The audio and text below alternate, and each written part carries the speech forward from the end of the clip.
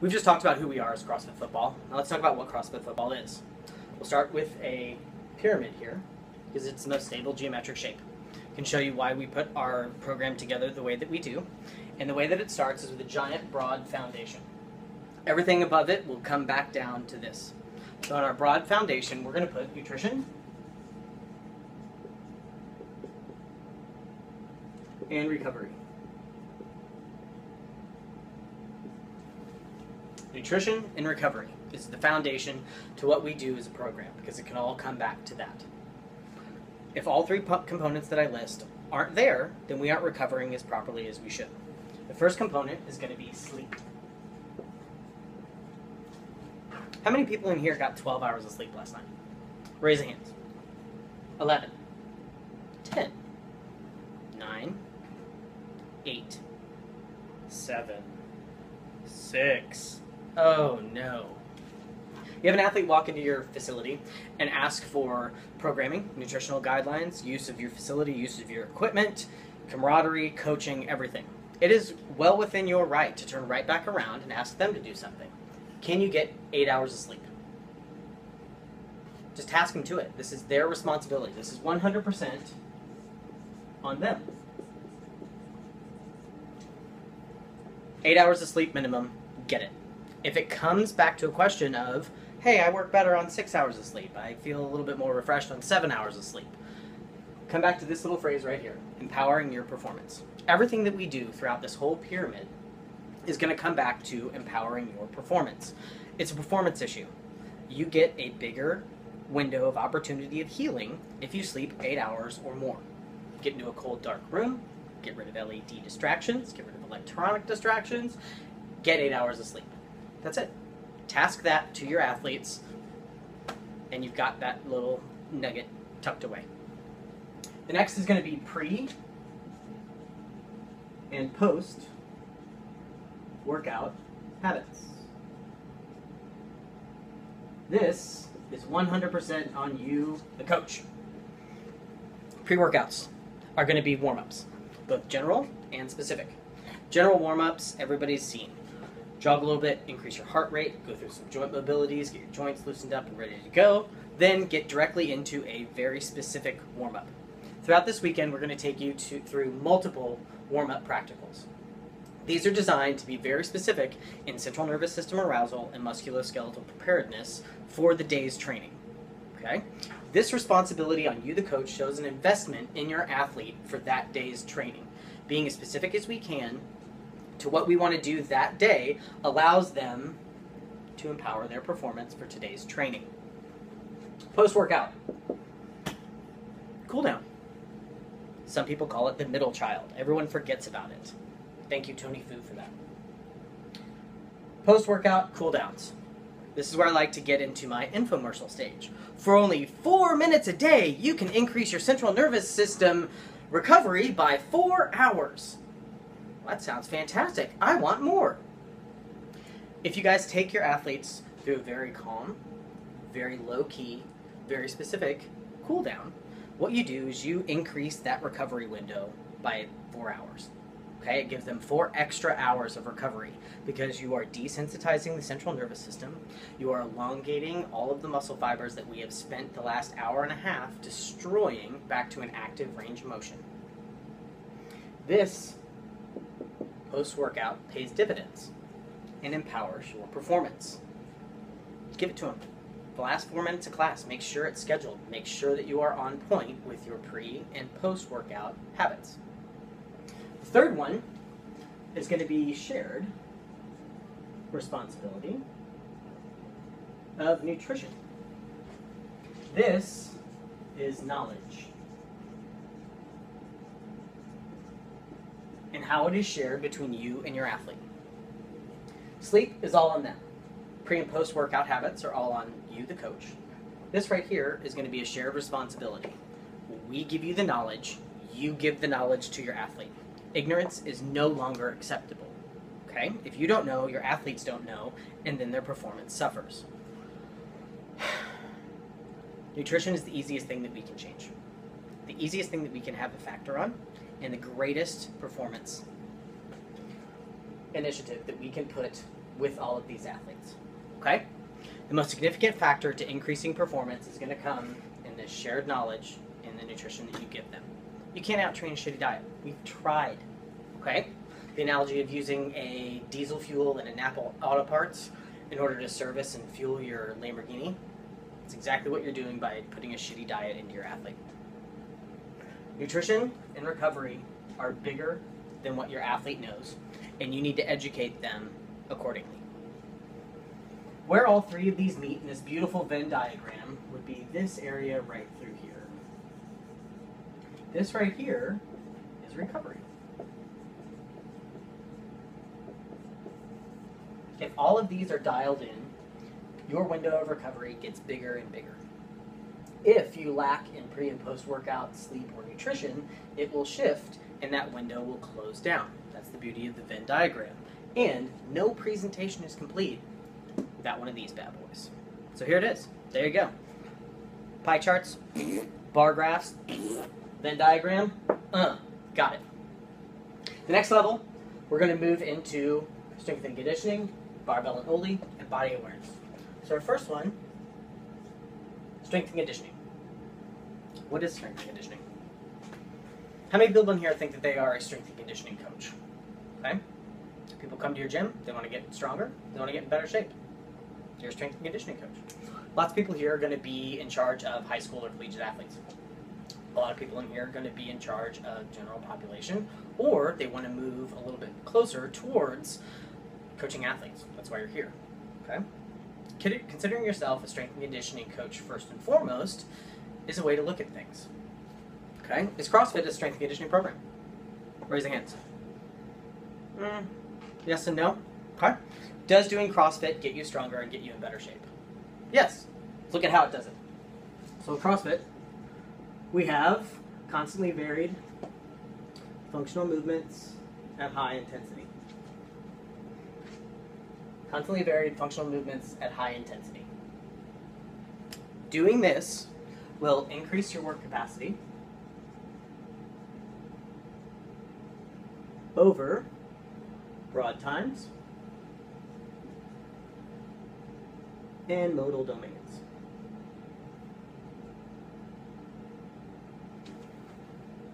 This means that I can do a whole bunch of things for a long period of time if needed.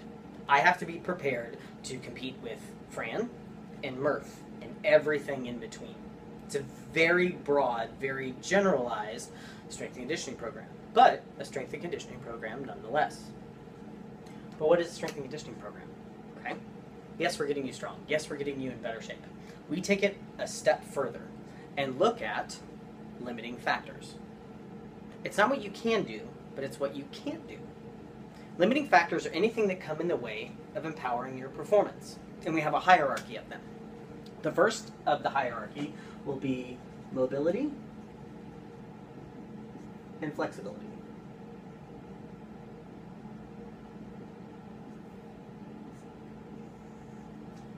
Mobility and flexibility is the very first of our hierarchy of limiting factors. Mobility is the ability of your joints to get into a position. Flexibility is the ability of your soft tissues to be elastic enough to get into a position. So we are going to label this position. The next on our hierarchy of limiting factors will be stability. This is the ability of your body to maintain a certain posture and position through a full range of motion. So looking and getting into certain positions, and then the ability to move throughout these positions. So this is going to be posture. Maintaining posture and position. Our third on the hierarchy of limiting factors is going to be primal movements.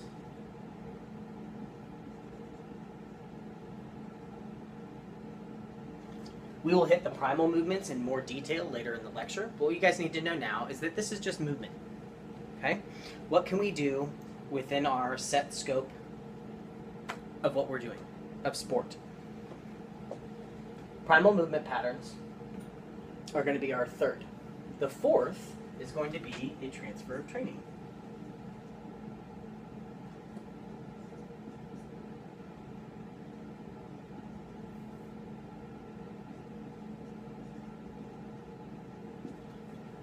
Does everything that we do in our strength and conditioning program directly transfer to their performance on the field? And is what we are doing empowering their performance?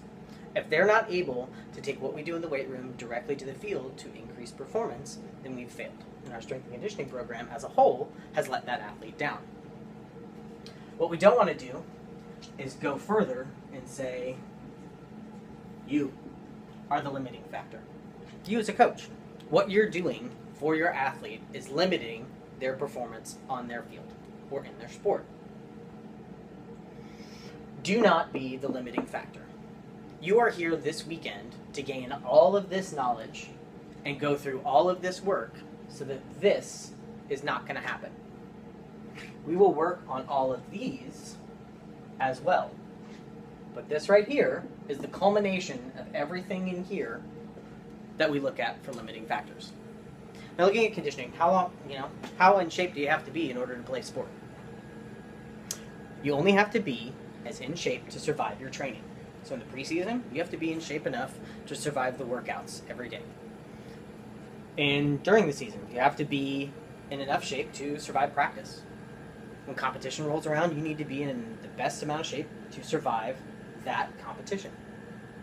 The only way for you to get into shape for your sport is by playing your sport.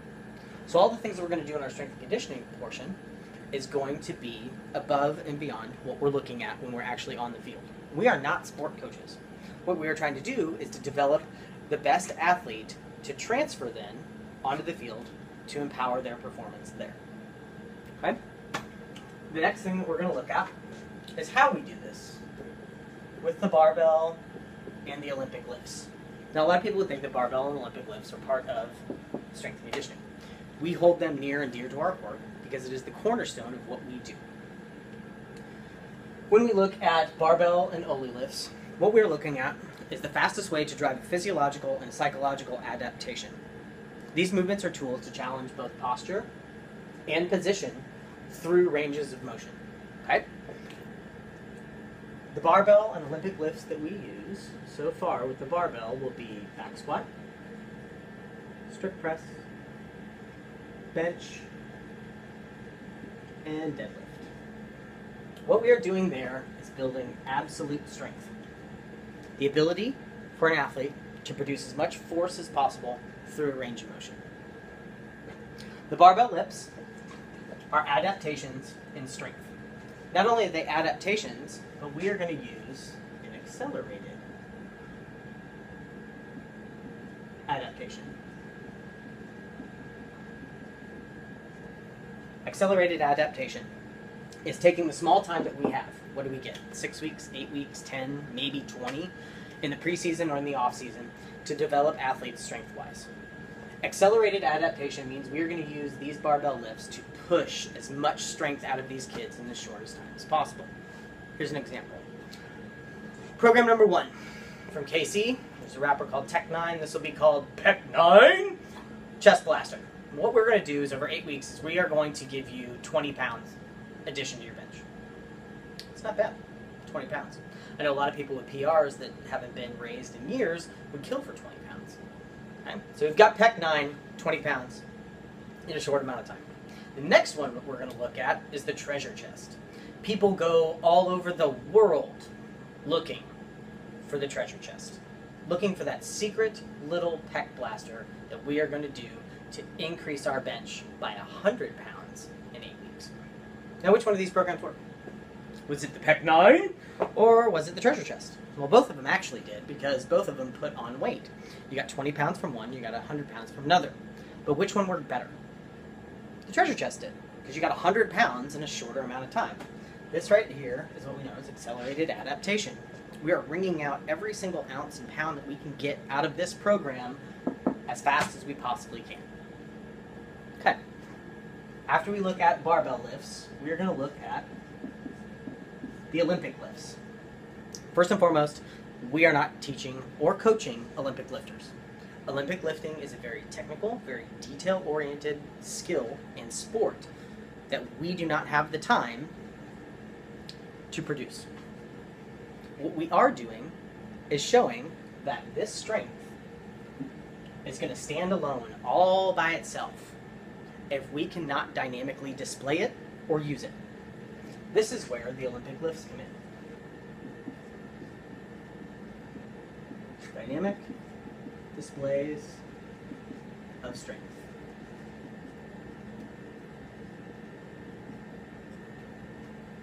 We like the power variations versus the full variations. Full variations are way too technical to teach in a very short amount of time, and they focus more on getting under the bar rather than producing force by vertically moving that bar. When we use the power variations, the dynamic display of strength is put to the test. If you can deadlift 700-800 pounds, but you can't power clean your body weight, you cannot dynamically express your strength, and therefore it will not transfer directly to the field. When we look at strength on an island, again, it's all by itself. You can be as strong as you possibly can, but if you cannot use that strength on the field, then it's just left out there. So back squatting, bench pressing, strict pressing, and deadlifting will not get you there. What you need is that stepping stone in between. So here we have the squat, and here we have the field. This is the power clean that will take you directly to and have a transfer of training from the weight room to the field. When we Olympic lift, we are vertically displacing our bodies. We are going through a violent hip extension. That's why we use the power method. When we come off the floor and get to a big triple extension, that is going to mimic a lot of what we see on the field. First and foremost, with the Olympics, it will transfer to sprinting. Can we move from here to a violent hip extension as fast as we can? The direct transfer training will go to sprinting and making faster athletes. Let's look at collision sports. The ability to violently extend your hip will determine whether or not you really survive on the field in collision sports. Football, rugby, hockey. Can you deliver the blow and be the victor? It's an Olympic year. Let's talk about gymnastics. Gymnastics, USA, kicking ass, awesome. If I have to jump and flip twice in the air and half twist and still land with enough room that I can stick the landing without bending over because I don't have the space, you better be damn sure I have a violent hip extension coming off of that floor to produce enough force to flip twice and twist once. Dynamic representation of the strength we have built in the weight room is through the Olympic lifts that we use. While this isn't the most efficient way to do it, to make someone faster, to increase their sprinting abilities, we find that the direct transfer is better off served as this chain that we looked earlier, going from the barbell to the Olympic to the sprinting. What this is an example of the SAID principle. This is a specific adaptation to impose demands. We are demanding that they be strong with the barbell. We are making them dynamically represent that, and we are going to get better sprinters, better collision sport athletes, better gymnasts, because of the specific adaptation to impose demands that we have placed on them. Barbell and only. The last thing we're going to talk about in this little section is body awareness. How your body seamlessly and effortlessly moves through space. Think of kinesthetic awareness.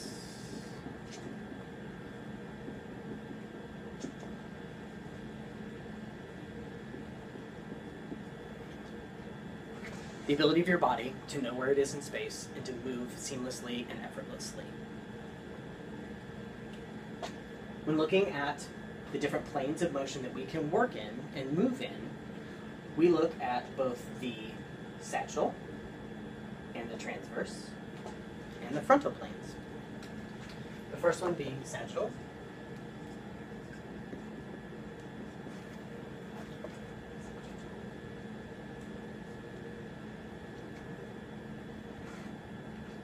If I cut myself, in half like this, and I ran a plane coming out towards infinity, any movements that I do that run parallel to this plane is happening in a sagittal plane of movement. So think anything in CrossFit. Where that doorway is, anything that I can do.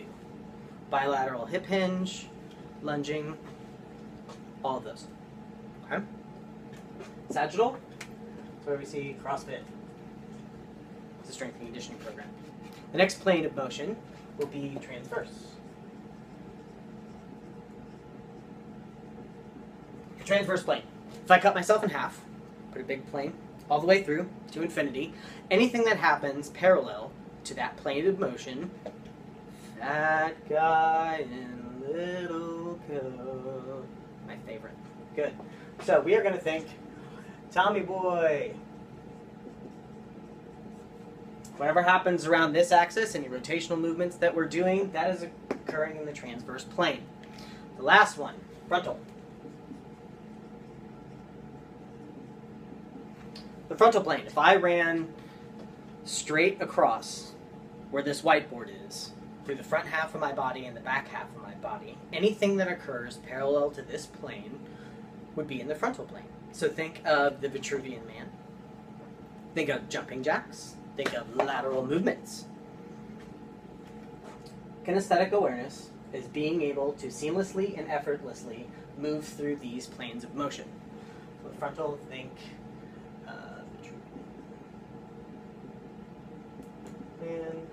and lateral movements.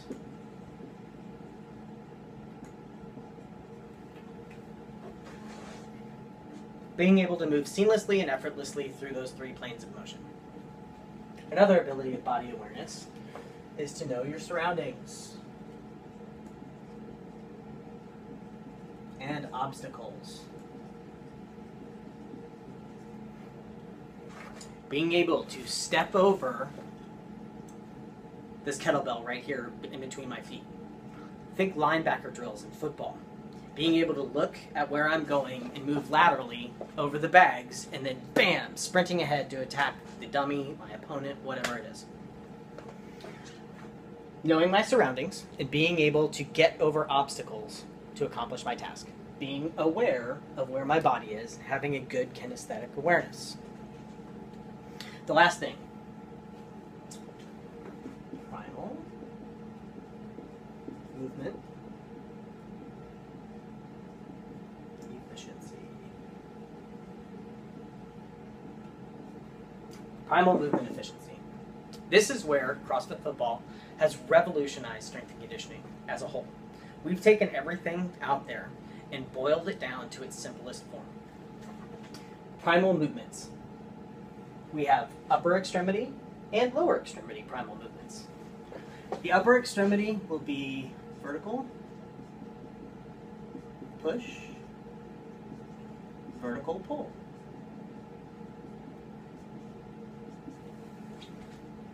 Being able to push upwards, being able to pull down. Vertical push, vertical pull. After that, we're going to have a horizontal push and pull.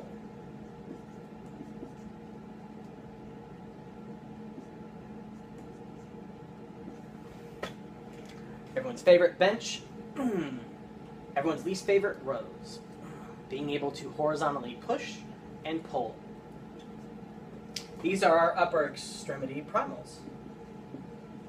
When we look at the lower extremity, what we're going to do is we're going to look at the three different axes that these are going to work around. So I want you to draw this little diagram down here. The x-axis, the y-axis, and the z-axis. And I'm going to pull out my handy dandy half hip right here. Here is half of your hip joint. And I'm going to use this bar here to represent the axes of motion. So what we have here is your right hip. And the x-axis is going to go straight through the side of it. And what I want you to think of is a hip hinge. So we have anterior and posterior translation of the hip. Think the squat. We go down, we come back up. The hip hinge along the x-axis. So the first will be x, and that would be the squat. And any variation of the hip hinge. This is our y-axis, going straight up and down. And when that splits the hip, what the hip can do is it can rotate around it forward and backward. So imagine taking a lunge. As I step forward, my hip turns, and then it comes back. And then the opposite happens on the other side. So when that hip goes, this hip is going to go in the back. This is the y-axis, or the vertical axis, through the hip. Y. Lunge. The third is going to be Z. And this is where it gets a little bit twisted for some people, because we have to think three-dimensionally. We have to look at the Z-axis coming straight out from the board. Okay? And when this happens, we take the hip coming straight out, and we put it around just like this. And in order for it to rotate around, the iliac crest is going to have to go up, or the iliac crest is going to have to go down. When you step up, as your hip comes up, your iliac crest is going to have to rotate upwards in order to step. As you push, it's going to rotate back down.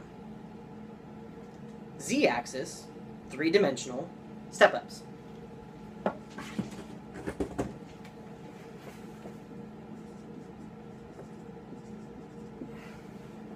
These primal movements combined represent every movement in sport, every movement in training. Some people are going to think, what about throwing? So, rotational aspects. All rotational aspects is individual angular arcs of the upper body primals. So when we train overhead athletes, when we train throwing athletes, we are still going to work vertical push, vertical pull, horizontal push, and horizontal pull. This right here, the body awareness and the kinesthetic awareness, being able to move through the planes of motion, working on your surroundings and the obstacles, and having primal movement efficiency is what gives us the best tool to apply all of these things to the field. Controlled and effortless movement through space, up through here, being able to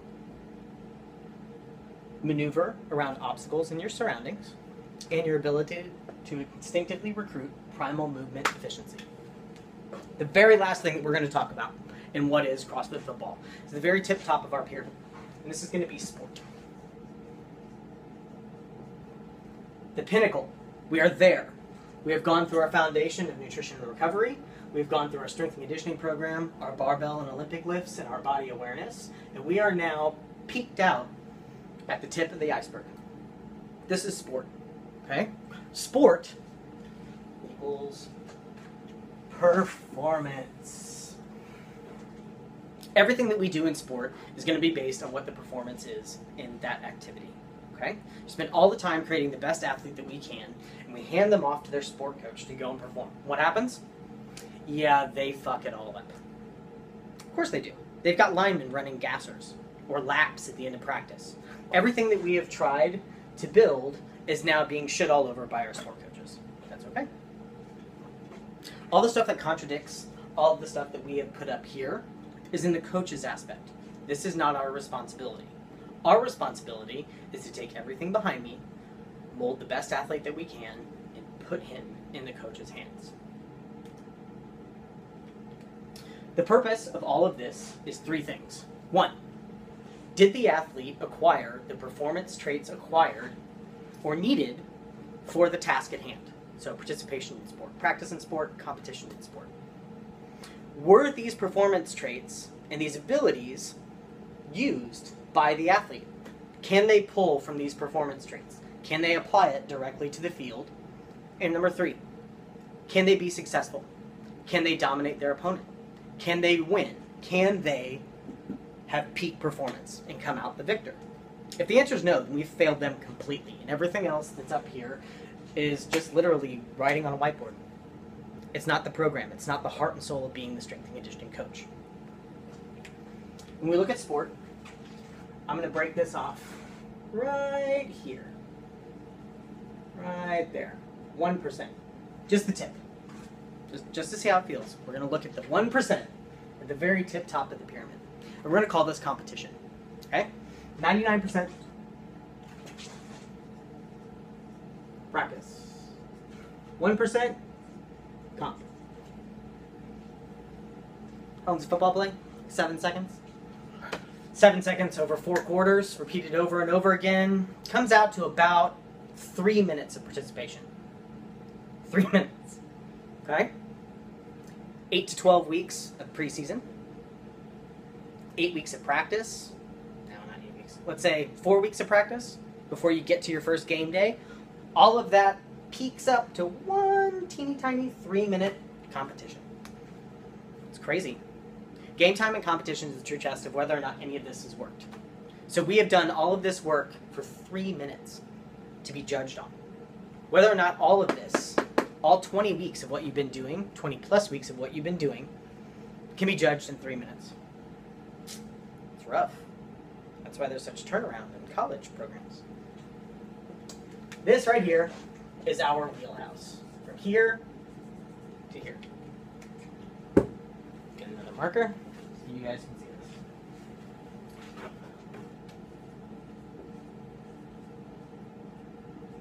We have everything below this line. Our sport coaches have everything above this line. Where the two intersect, it's going to be on this side. It's going to be posture. Hard to write sideways, I'm sorry. And position. Can you maintain posture and position through everything that we have worked on? Can you maintain posture and position on the field? Can you put yourself in the most advantageous area, the most advantageous space to make the play, to be the victor, to win? We put our athletes in the best position to step out onto the field, and the training provides them more and more opportunities to become a better athlete. When we look at being an athlete, speed is king. No one ever said that athlete's too fast. Speed is the most easily leveraged factor on the field. The fastest person, more than likely, will always win. All speed is a combination of power through posture and position.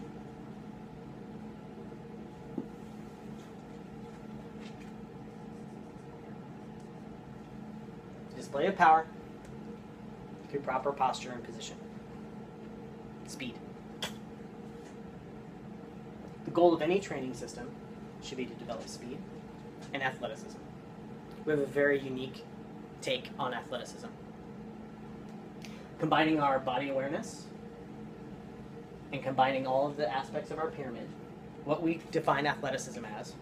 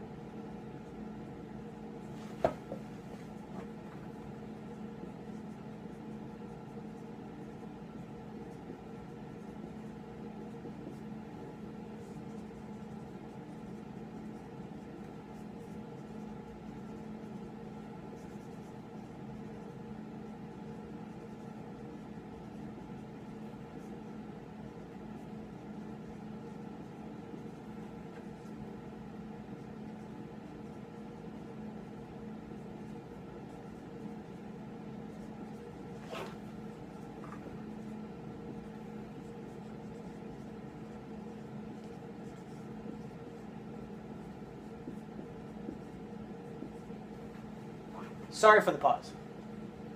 Athleticism is the ability to seamlessly and effortlessly combine primal movement patterns through space to accomplish known and novel tasks. Known tasks are our training. We know exactly what we have to do when we come in, when we bench, when we squat, when we do certain conditioning drills. What we don't know is sport. Put them out on the field, what's going to happen? They have the paths that they need to run, they have the plays that they need to run, they know who they're defending, but they have no idea what's going to happen.